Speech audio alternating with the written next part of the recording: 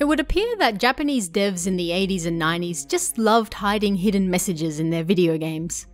This week, we have yet another for you, although this one is a little more risqué than most. In 1986, TechnoQuest released Super Monkey Adventure for the Famicom. The game was based on the Journey to the West novel, and is considered by many to be one of the hardest and most nonsensical games ever released. It was promoted as a role-playing adventure game, and these days falls into the action RPG genre. But we're not here to talk about the game itself, or how hard it is. We're here to talk about that hidden message. This message wasn't discovered until 2002, 16 years after the game's release, when someone analysing the ROM data just happened to come across it. And what exactly did that message have to say? Well, this is designer Nakajima Kaoru. I'm 26, born in Toyokawa City, Aichi Prefecture, 1960. I want to lick nani nani. I want a woman who'll nani nani me. I love nani nani and nani nani. Those final beeped out words were related to a woman's private parts. Indeed. The designer gives his name as Nakajima Kaoru. Somebody with this name has continued working on graphic design and character art for a while now, including work on Super Smash Bros. For the Nintendo 3DS and Wii U.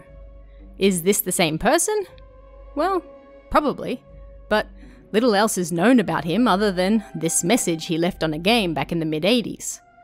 It seemed to be all the rage at the time, and it did take nearly 2 decades until someone found it, so he certainly did well hiding it. Why he felt the desire to leave this particular message is anyone's guess, but it's probably safe to say that he didn't expect anyone would actually find it. He was undoubtedly just having a bit of fun. But sadly, no one has ever been able to get in contact with him to find out how he feels about his deepest desires as a 26-year-old, now being known to the world at large. Considering the trouble he went to hide it in the game in the first place, I'd say he probably finds it pretty funny. Since then, people have discovered a way to get the message to display without digging into the ROM as well. Naturally, it will require an actual cartridge of the game, as well as another game called Haja no Fuin, or the Seal of the Dark Lord. I don't know why this particular game, but it works. First, put Seal of the Dark Lord into the Famicom. Once the title screen appears, pull the game cartridge out and then put Super Monkey Adventure in instead. And voila! The hidden message will display on the TV. While it's not quite up there with the secret rant hidden in Erika and Satoru's Dream Adventure, it certainly adds to the rich plethora of Japanese devs hiding messages in old family-friendly games that were most certainly not family-friendly. And there are still even more to come. But what do you guys think about this one? Let me know in the comments below, and I'll see you again next time.